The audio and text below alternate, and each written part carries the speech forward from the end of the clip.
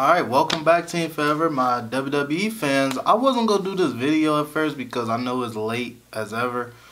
And my WWE videos, like, a lot of people don't really watch them. But I wanted to do the video, so I said, you know what, I'm going to just do it anyway. And if people watch it, watch it. But if they don't, oh well, I just really want to do this video. So as y'all can tell by the title of this video, I'm about to be talking about WWE and the year, and NXT, WWE and NXT. The year 2018 and giving out some of these awards, which most of them went to NXT. So, but let's get started with this video because I want this video to be done in 20 minutes or less. So, and I always ramble, so it's probably not going to happen. But we're going to start things off with the theme song of the year. First of all, I just want to say 2018 was an okay year. I think it was a good year for NXT because, like, NXT has some, like, a little period where it had got kind of down. Because, like, during the brand split, when everybody left, Samoa Joe, Finn Balor, Nakamura, like, all them had left, NXT was, like, when it was, like, the Bobby Roode era. Or was he with Nakamura? This is why I ramble. Anyway, but 2018 was a good year for NXT, and it was it was a rough year for WWE Raw. WWE SmackDown had its ups and its downs. WWE SmackDown was like a roller coaster. But starting things off with the theme song of the year. Now I'm supposed to pick a theme song that's new, that debuted in 2018, and it's not that many that came out. The ones that I can think of that I like a lot, well, the only one I can think of that was new was Ronda Rousey's at first. But then I did a little bit more research, and I found out Drew McIntyre got a new theme this year. Listen to his old theme from 2017 and listen to it in 2018. It is a different theme song. Go back and listen. Also Nakamura. I don't know how I forgot about him, but he got a new theme song, which is, I really like his theme song, his heel theme song. I like the reason why they gave it to him because of his little, they didn't want the fans to sing his theme song now that he's a heel. So I really like that. But I gave theme song of the year to Ronda Rousey. I think it's a bad theme song, and when she comes out, like, you know, well, then again, Ronda sometimes comes out with a smile. She sometimes comes out like she's ready for business. But either way, I think her theme song is the best one. It fits her really, really well. I like when she debuted, and I like her WrestleMania entrance. I think her music fits her a lot. Most improved. I was split between two people. Number one, from NXT, Bianca Belair. She's improved a lot because I remember watching her in the Mae Young Classic, and nobody thought she was going to win. Nobody, you know, didn't think she was nothing special. And now on NXT, like, not even the way she's presented, because she's presented as undefeated, however she say it, but how she is, like, she's got a good, like, she feels like she's comfortable in the ring and outside the ring, like, with her character. So I feel like she definitely improved. Because watch her Mae Young Classic first match, she doesn't look that comfortable as she does now. And also Elias. I feel like Elias is, like, super improved. Even though I thought he was good already, I feel like he's even better now. And I like him as a face, which I didn't think he would be able to pull off. Like, I think Elias, he's overdue for a title, I think. No matter if it's US, IC, Universal, or WWE, or tag team. Next up, we got most overrated. Now, honestly, y'all might, or whoever watches this, y'all might disagree with me with this, but I picked Dolph Ziggler. I'm sorry, like, I didn't think I would pick Dolph Ziggler for most overrated ever. Like, a few years ago, he always got most underrated. But now, like, with the roster looking like it does, with Finn Balor, Nakamura, freaking Samoa Joe, even Lio Rush, and Dolph Ziggler is still being featured in all these big matches. He main evented a pay-per-view this year. And, like, in the beginning of the year, wasn't he on his way out the door? Like, they gave him the number 30 entrance inside the Royal Rumble just for him to get thrown right out. Like, I feel like I'm done with the Dolph Ziggler train. Like, everybody loved Dolph Ziggler, used to call him underrated. And I was just like, yeah, you were underrated back then. But now, like, no. You don't need these big spots because, like, at the end of the day, I wish he didn't re-sign that contract because he has not done anything. I mean, he has done stuff, but it's like, it's still not anything, if that makes sense. Like, he was with Drew McIntyre, but Drew McIntyre was the standout, not him. So at this point, Dolph Ziggler's overrated. Like, he don't need to be inside these big feature matches when you got somebody like Andrade who wasn't featured in 2018, but Dolph Ziggler was. Like, I don't understand that. Or Lio Rush, even. I mean, I know that they have roles, but they weren't seen as much as Dolph Ziggler. Or Finn Balor wasn't even seen as much as Dolph Ziggler. Dolph Ziggler main evented pay-per-views this year. He came out number 30 in the Rumble, and I feel like Dolph Ziggler, no. I'm ready for him to go. And then we go to most underrated, which I gave to Finn Balor. And I know that I'm doing this video late, so obviously now he's about to main event Royal Rumble. He's inside a match with Brock Lesnar finally. But talking about 2018, he was definitely underrated because I can't remember a few of relevance that he was in. So don't tell me about Baron Corbin's feud. Don't tell me about even the Seth Rollins feud, because the Seth Rollins one don't even really count as a feud. They didn't even really feud. They just had a match. And then the Miz, Baron Corbin, those don't count because they weren't relevant. Finn Balor has not had a relevant feud since Bray Wyatt, I would say. And most people didn't even like the Bray Wyatt feud. So Finn Balor was the most underrated 2018. Face of the year, I give it to Aleister Black because to me, he gets the biggest, out of all faces, to me, he gets the biggest applause. And he seems like the best babyface. I was gonna give it to Johnny Gargano, which I probably still should have because he's so sympathetic. But then also Aleister Black was too, and he got taken out by Johnny Gargano. So yeah, if you watch NXT, I think you would agree that he's the biggest face on NXT. And in the main roster, I couldn't really think of nobody, so I just gave it to Aleister Black because he's the biggest face in NXT. And then speaking of NXT, the heel of the year, definitely Tommaso Ciampa. He just doesn't care. He's not trying to be pretty. He's not trying to be cool. He's not trying to be sweet. He doesn't care. He's yelling at old ladies. He's taking stuff from fans. His moves look nasty. Like somebody like Sheamus. Like he is the only person I feel like matches Sheamus when it comes to nasty looking moves. Like his moves just look like they're painful. They look stiff as ever. His knees, like Tommaso, and then like his beard, and he's letting it go gray and it's not shade. Like Tommaso Ciampa was, and then he was taking out like our favorite baby faces, Johnny Gargano, Aleister Black. So yeah, and then he had no music for a while. Tommaso Ciampa was heel of this year, 2018 for sure. Speaking of Tommaso Ciampa, feud of the year, Johnny Gargano and Tommaso Ciampa for sure. Nothing even came close. They feuded for almost the entire year. Are they still feuding right now? I think they feuded for like 4 takeovers straight, and I think it's 5 takeovers in a year. So yeah, Gargano and Ciampa for sure. Or maybe they feuded for 3 takeovers. I'm not sure. They did Chicago, Brooklyn, New Orleans. They didn't do Philly. And the other one is War Games. Did they fight at War Games? Nope, they didn't fight at War Games. So it was 3. It was 3. They did 3 takeovers. Okay. Mark out moment of the year, definitely for me, Daniel Bryan returning. When he was in the ring and Owens and Zayn came out, I don't remember exactly what happened, but either way, they attacked him. And when he fought back, and then you start seeing him do his signature Daniel Bryan kicks in the corner, and then his drop kicks to the corner, I never smiled that big. It was live. Oh my God. Like, Daniel Bryan is back. And then you hear the whole crowd chanting yes. I don't remember if he hit the knee or not, but that was a mark out moment. Like, that was great. And that was me watching on TV. I remember last time I gave Shane McMahon a return because I was there in the crowd when that happened. This, I was going just as crazy and I was watching on TV. Tag team of the year. Now, this was kind of hard because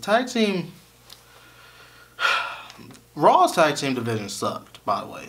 Just go back, look on Wikipedia, and look at Raw's tag team championship history for this year, or for 2018. Wow, it was horrible. So I went to SmackDown, and then I went to NXT, and it's just like it's only Undisputed Era that can even argue for getting that title, this title. And then I go to SmackDown, it's like Usos, The Bar, or New Day. And I was thinking, because these are like the 3 tag teams that pretty much ran 2018. And I actually gave it to the New Day. Because I think that, oh, and I guess the Bludgeon Brothers. But I feel like the New Day were featured inside big matches at SummerSlam, WrestleMania. They had a lot of mic time. I feel like, and then they had matches good with Usos and with the Bar, as well as the Bludgeon Brothers. Yeah, I feel like it's the New Day this year. Yeah, not really much to say. I guess it's an argument for any of them though. I guess if anybody picked the Usos, and of course I'm not gonna argue with them picking the Usos, but I feel like the New Day had they had a better year this year than the Usos. The Usos lost the titles to the Bludgeon Brothers. The New Day won them from the Bludgeon Brothers. So, yeah. And then also, they had a few, Sanity. They had a few with Sanity. Like, New Day were having better matches this year, I say.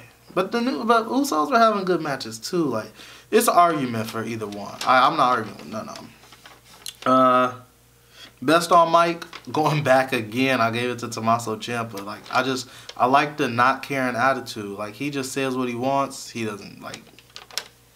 And then at some points, not gonna lie, like, in the beginning of the year, when he first came back, I was rewinding, fast forward in NXT, when he would just come out and stand there. Because me watching on the network, I'm not gonna just watch him stand there and say nothing for, like, 10 minutes. But, like, the fact that he could even stand there and do that, like... I feel like he's the best on mic. I really do. And then, like, of course, like, it would have to be a manager. Like, I thought about giving it to Zelina Vega. Paul Heyman, I feel like, didn't really do much this year on the mic. I can't really remember that many Brock feuds other than Reigns. Did Brock really feud with Reigns the entire year? When did Reigns leave? September? I can't remember a thing that Paul Heyman said all year. I really can't. Did Brock wrestle at the Royal Rumble? Because Reigns was in the Royal Rumble. I don't remember a thing. Oh, he did. He fought with Strowman. So, okay. He did feud with Strowman. All right. Strowman and Kane at Royal Rumble. I know. Alright, next is promo of the year. Definitely, I picked Daniel Bryan Fight for Your Dreams. That's pretty much the only promo that I can really remember that I really, really liked. Also can remember the Roman Reigns one, but I'm not going to give that promo of the year because it wasn't really a promo. Y'all know which one I'm talking about. Cruiserweight of the year, Mustafa Ali, and I'm not just giving that to him because of what he's doing this year and what he did at the end of last year with coming up to SmackDown, but I was paying attention to Mustafa Ali when Enzo was still around in 2018. And then I liked his WrestleMania match. I liked his gear. I seen him live at Evolve Wrestling. I liked his gear. He had a good match there. I feel like he's relatable. If you watch the YouTube thing they did on him, I like his finisher. I feel like his matches are all good. I feel like he's a great babyface in the ring. He sells really good. I like Mustafa Ali. And I liked him for a while, so I give him, and I'm glad he moved up to the main to SmackDown. That's another one. Like, going back to Dolph Ziggler being the most overrated. Think about Cedric Alexander is not even on the main roster. Like, Jack Gallagher. Like, these people are better than Ziggler at this point. Like, Ziggler's like, okay. Commentator of the year. I was torn between Mauro Ranallo, however you say his name, and Nigel McGuinness. Argument for both of them. I went with Mauro. I just did. I had Nigel written down, but I scratched it out and went with Mauro. I feel like, I don't know. Show of the year. I went with NXT TakeOver New Orleans. That's the one right before WrestleMania. All good matches. I can watch that show again. I can watch that show 5 times this year and never be bored of it. That show had the North American ladder match, great. Shayna Baszler, Ember Moon, great. Aleister Black, Andrade Cien Almas, great. Johnny Gargano, Tommaso Ciampa, great. Like, what? All good matches on that show, and that's not even all of them. Finisher of the year, I gave it to Drew McIntyre's Claymore kick. I love the way he does that move. Like, I can watch that move over and over again when he do it. The sound, the slap you hear on it. He's so tall and big and lengthy, and you just see how he just floats through the air with it. His neck goes back, and his leg, like, he just kicks the heck out of people's face. I love that move. Technically, the finisher of the year is supposed to be a finisher that came out this year. So I guess it would be, I would kind of say like Ronda Rousey's armbar, because when she locks that in, and it's fun to see when she's about to lock it in, because people fight hard not to get locked in that. And then the worst finisher of the year, this didn't come out this year, but I'm giving it to it anyway. And I'll probably give worst finisher this move every single year until it's no longer her finisher. Bayley's belly to Bayley. Worst finisher.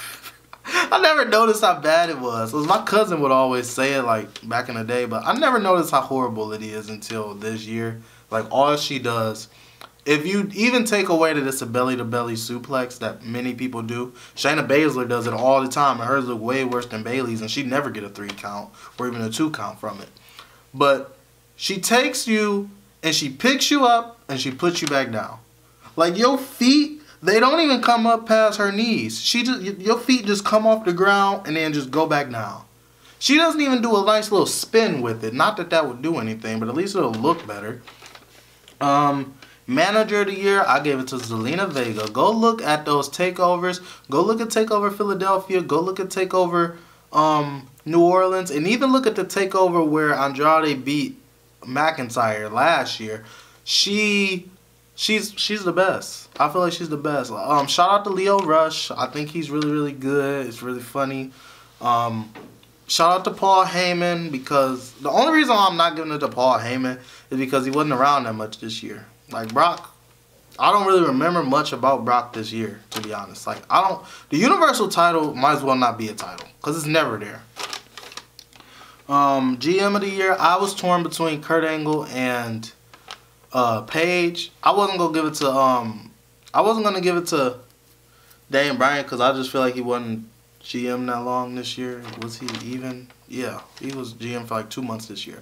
I ended up giving it to Kurt Angle because I feel like he had a match I feel like he fought for what was right when he was GM. He went against the Authority. He made matches.